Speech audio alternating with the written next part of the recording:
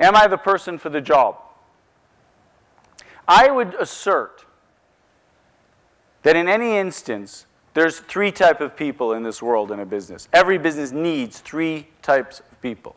It needs somebody who can sell, somebody who can deliver, and somebody who can count. Now I am, once again, as I always do, oversimplifying.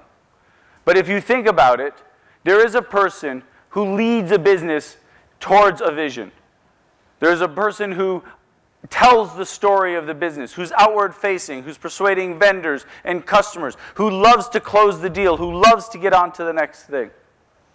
And then there's another person who takes great satisfaction in getting the job done, who says, I'm going to deliver this.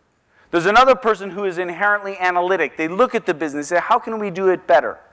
How can I measure this and see what's working and what's not? These are different ways. These are different inherent skills and capacities. Every business needs all three. That's why businesses are not ever run by one person. That's why all businesses ultimately have teams.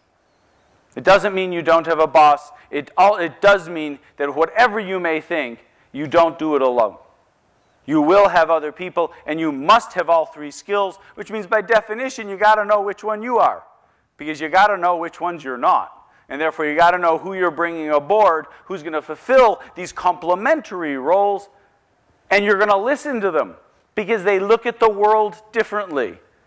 And I know all too many people who view them as a pain in the ass, saying, well, we're going to have trouble delivering that. I wish you hadn't sold it. That's the difference between sales and delivery.